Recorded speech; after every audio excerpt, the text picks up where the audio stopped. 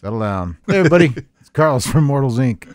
podcast here. I got Mike on the mic. Mike on the mic. Is that the new thing now? I don't know. It's still the only I think we've said that every episode now. I have Michael on the recording apparatus. Yes, that is me. And I got Travis here, one of the regular guys that shows up and talks about stuff. AKA the Grumpy Wizard. The Grumpy Wizard. And if you hadn't known, he's a actual writer. Yes. Publisher. All that good stuff. Anyway, we're here to talk about his new book. Is this your first one? That's my first one that I published. It's not the first thing of mine that has been published. Oh, okay. I got confused. Anyway, we're gonna do. I've written for other things, for other people's stuff. Hogwater, Village of Secrets, and from the cover, these cute little pigs are not eating jam in the corner. I'll tell you that right now. Don't ban us for that. All right, Travis, tell us about your. Tell us what this is. Hogwater is a Sandbox campaign starting location. It's a village where you would introduce your players to the location. It has non-player characters, factions, so there's bundled into groups that have common interest. The peasants, the craftsmen of the town, the lord and his men-at-arms and retainers. There's a group of outlaws. There's a druid around town, and all these different individual groups and non-player characters have a set of goals that they're trying to accomplish themselves, and the players would show up and either help one group and work against another, or go back and forth between different groups depending on what happens. So the village is really intended to feel like, when players show up, your standard ye old fantasy village. So like how big a bit? How many people? 250 people in the village. So fairly sized, good village. And like a starting location. Yeah, it's a starting location. It has all the basic stuff that a starting location needs for a sandbox campaign. So first level? Yeah, okay. First level. But the sort of the kicker of it is that as the players interact with the non-player characters, and there's a couple small adventure sites that I've also written and thrown in there that are all interconnected back with the non-player characters and the factions in the game or the setting. Secrets and clues about what's sort of the undercurrent of what's going on in the town get revealed a piece at a time. Oh. So that's why it's a village of secrets. Yes. Right. I get it. So there's different characters, different non-player characters in the town that have ulterior motives. They have things that they're trying to accomplish that they're not broadcasting out in public, but there are clues because of what they do, and there's things that happen out in some of the adventure sites around town that kind of tell you, oh wait, things are not quite what they think they are. And so what it's intended to do is really to subvert some of the assumptions that a sort of jaded old school player might have. Oh, I know what this is. I've been to a place like this before. Oh, wait a minute. There's something else going on here. So it's like a first level. Say you start a new campaign, it's a first level. Say, hey, this is a good village for like a starting location. So right. Like you guys are all low level, and hey, you're from the village of Hogwater, or you're the way I've set it up is that you're traveling to it because it's on a borderland region where a collapsed civilization once was, and there's dungeons and other adventure sites nearby. So what I wanted it to be a thing so that a game master, a lot of times game masters will start a campaign and they'll have a handful of adventure modules that they've either bought, or something they found online, or they've came up with an idea for a dungeon and they've written it, but they don't really want to mess with having the town around it, and they'd sort of like hand wave a lot of the town stuff.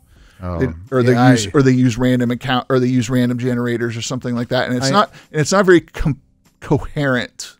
I'm guilty of that because I had, like, when I run a campaign, I'll have all these great adventures. I see what you're saying, and then like wherever they meet just to go get food or clean up or whatever, I kind of like half-ass it, for lack of a better word. Right. So I've done all that legwork, all the hard effort of creating non-player characters. This is where they go to get food. This is where they go to stay at night. Here are people that can provide them with new armor, equipment, or whatever.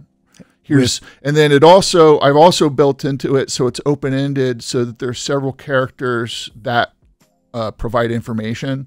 So like the innkeeper it's on a sort of a trade route, so there's a lot of merchants that pass through. Mm-hmm. So the innkeeper would obviously be a guy who's hearing stories about people finding out about stuff in town, or you have a woodsman, a guy who cuts firewood and log and timber and stuff, who lives outside of town.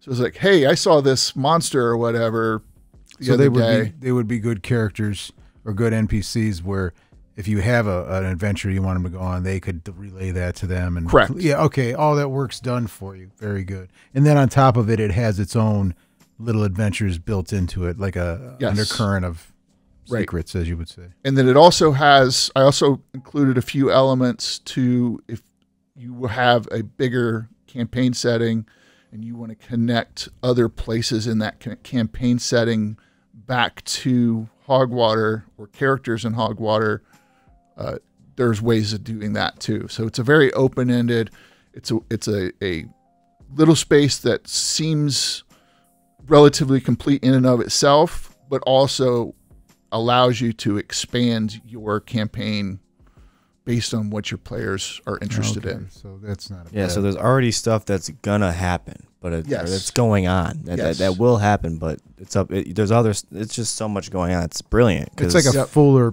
point where the other. I see what you're saying. You're kind of this can be interwoven into any ongoing campaign that you have. Like you could just dump it right in there. Right. You could either use it as a starting point for a campaign, or if you have a campaign going on and you're like, I need a town or something for these guys to show up in. Because I'm thinking like you can drop it in there. Like I already know, like the campaigns I usually run, I have certain adventures, like big ones that I like to run, especially with new people. And it's like that already I'm thinking, I could use this to either where they started or they got to after that first initial. Correct. Like the example I would give, and I'll just be simple. I love Forgotten, that unknown, the B1, B4. Right. Yeah. Anyway. And it's like you're stuck in the desert, and that's where you start. When you get out of the desert, you wander away. You finally get yourself out of the desert. To me, I would be like, oh, well, Hogwater. That's where you finally get out, and it's on the edge of civilization. And then think, okay, that would be a good thing, and then they could branch out from there. They still have a link to their old adventure. Then they have all these links to the new one. And I'm sure it gets so deep. I'm sure it gets so deep. Yeah. Well, because of the size of the village, it's manageable. Yeah. So there's not the city, like it's not a big city, like it's not something Baldur's like Gate, and you're like, you got to memorize 30 NPCs just to walk across the street. There's no. Well, and the other thing about that is which was really important for me. I wanted to make it a useful tool for a game master. So I created reference sheets for each of the factions in the book. So there's the peasant faction, and they have their own sheet, and it tells you what the peasants as a faction want, what their problems are, what kind of resources they have, and what they're doing about it, and just very short, like bullet list kind of presentation. Manageable. Very manageable. So all you got to do is you can flip to they go, oh, they're talking to a peasant. I flip to my peasant sheet. Oh. And I can just look at it and immediately know what. I like that because, like we were talking earlier, like sometimes they'll have like these adventures they write. They're just so grandiose, and each individual character has its own motivations. Right. It's like you got to. That would be nice to say, okay, let me go talk to the peasants. And it's a bunch of guys down at the tavern. You know what their problems are, and it's really simple. Yeah, you know what questions to ask. Yeah, it's like, hey guys, and then if you want to have one standout guy, you could make that standout guy. There is a random peasant generator in there. So I do have for all the factions. Bring me a poor person. there's a for each of the factions. There's notable figures within the faction, and then for the factions that have large numbers, like the vagabonds, who are basically like migrant laborers, who live in this little hovel town outside of Hogwater. There's a generator for just random guys, and you would use those as henchmen and meat shields for dungeons as well. They're written for that purpose as well. Bring me a meat shield. They're like, oh, who's a guy who's going to be willing to work for 3 pints of ale a day? We're going to go out here and get one of those guys. Sacrifice this guy. I think there's 2 guys in the store right now. Do that. I have generators in there that you just roll 4 or 5 d20s, look at the column, write down the 10 words, and you've got a NPC in a matter of seconds. If you need one, there's several generators like that, but there's also the notable NPCs that show up on the reference sheets. Is this system specific or no? It is set up. I have written it for Swords and Wizardry. Okay. If you play something like Old School Essentials or just one of the old versions of basic D&D or advanced D&D, it'll work fine. You won't have any trouble. Is it good background for like any, like, could you, like, if you had a D&D 5th edition, if you were to insert stuff in there? Yeah, if you were willing is to it good for ideas for like those? Yeah, that's detailed. That's one of the other things about it that I think is useful, is that you could strip ideas out of it. Yeah. There's a couple, there is one full adventure in there that I wrote for 3rd level characters. It's an investigative adventure. It has timelines and split up. Yeah, that doesn't even need like a whole lot of stat. Yeah, as long as you can generate the stat blocks for the monsters and NPCs in whatever system you want, and you feel comfortable doing that. And I think it's not that hard to convert. And I didn't make anything like super weird or anything out there. It's kind of a bit generic-y, vanilla fantasy, simply because a lot of people like that. But this makes it familiar but different, because you have all these strange things kind of going on under the surface of the adventure or the setting. And you said you wanted to eliminate that cliche of like, oh, I know what's going to happen, and then something actually, other than that happens. Right. What was the inspiration behind that?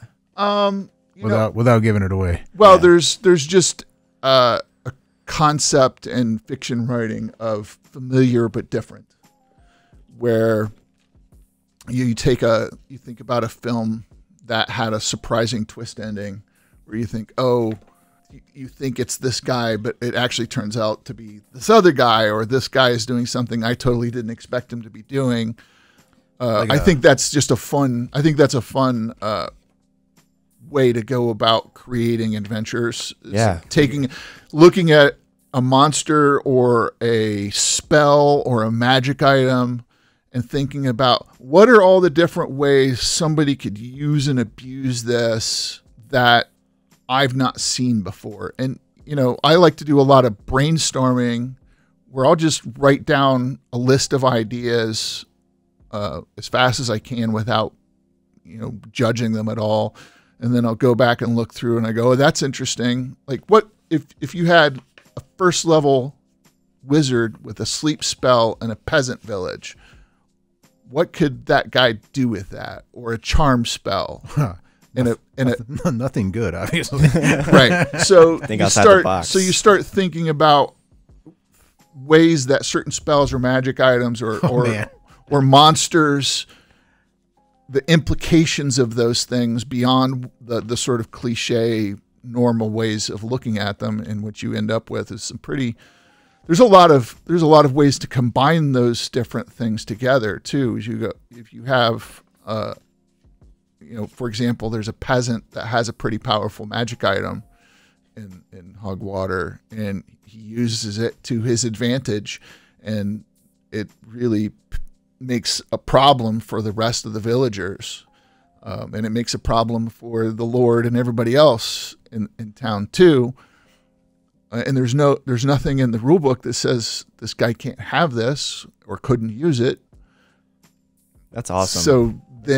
So then you start to think, he's easily killed, but he also has a position of importance within the town.